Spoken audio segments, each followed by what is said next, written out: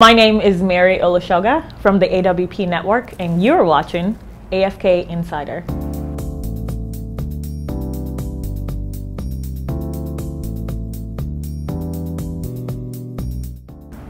That's a great question. What don't we know?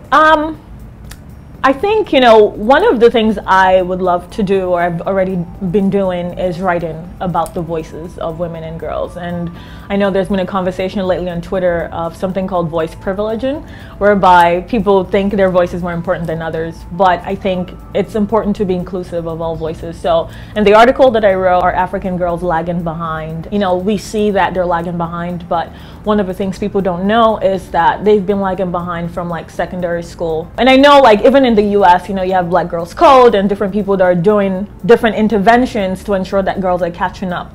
But there is just, unfortunately, people are placed into classes. So if I can explain that. So for example, you're in primary school, you're in secondary school, and then in university, people are placed into classes based on like a score that they've taken. I think that puts a lot of girls at a disadvantage because of the educational system actually already doesn't function or doesn't really benefit them unless they, maybe their parents speak up or things like that. So what don't we know about girls? I think girls are excited about technology. Girls want to do more, but unfortunately we have to figure out a way to disrupt the educational system to ensure that, they're out there, doing things that they need to do. But there are different interventions. You have different hubs across the continent, HIUB, CCUB, and different hubs like that. And hopefully one of the projects I really want to work on, and that's very dear to my heart, is have a hub specifically for girls. And that way we can engage people at a younger age. Because I'm really a believer that if you can